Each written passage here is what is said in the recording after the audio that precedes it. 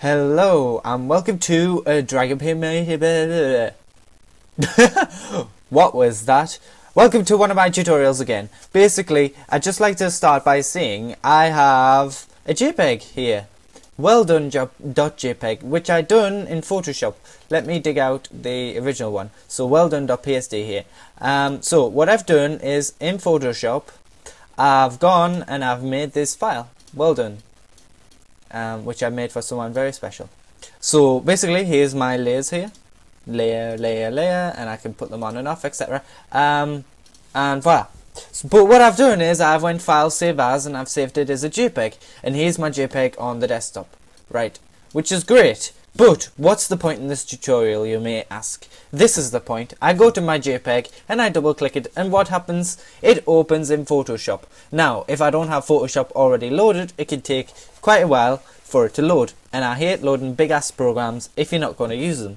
So the point in today's tutorial is to change this to stop it from opening in Photoshop, because I hate when programs load and you don't want them load anyway. So this is what you do, easy peasy lemon squeezy. Click it, right click it or control click if you're on a single button mouse like I am, and press get information.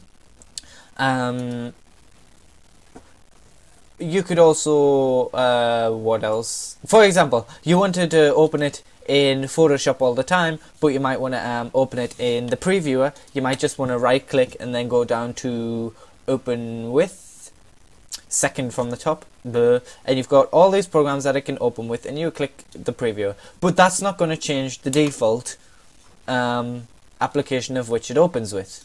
You right? Do you get me? If not, then you might have to rewind, because I can't be bothered to repeat myself. Anyway, so you need to get the information or the properties if you're still in PC terminology, and you get this window here. So to open it in a certain default program, such as Adobe Photoshop, you'll see it's already highlighted there.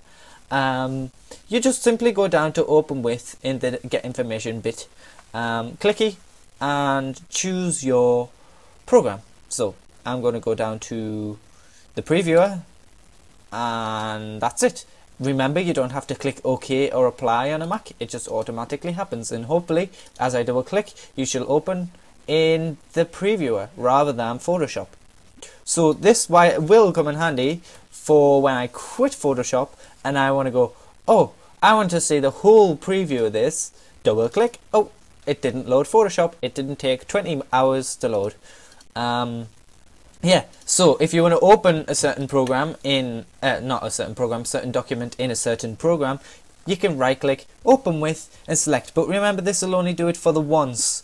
So I can choose Firefox, for example, and for this one time only, I can open it in Firefox.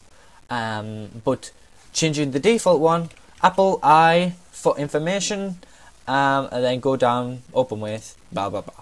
There we go. I hope you learned something, and I hope I didn't baffle you. I do apologise for this tutorial being a bit sketchy. I've noticed myself that I wasn't very linear. I did jump about a bit, but anyway, hopefully you've learned something and I haven't patronised you, etc, etc, etc. I hope you have a good day and have fun playing on your Mac, and if you don't have one, you should be jealous. Sorry. Well, some people might prefer PCs, it's just my personal opinion. And hopefully, if you're looking to buy a Mac or whatever, and you don't like the operating system that I'm showing you, I've saved you some money, do you know what I mean? Or vice versa, if you're thinking about looking for a Mac and I've proved your theories right or whatever. Yeah. So if you are actually getting a Mac and you want information, please leave a comment or something. So yeah. Thank you very much for watching, and I'll see you next time on Dragonpme tutorials or something like that.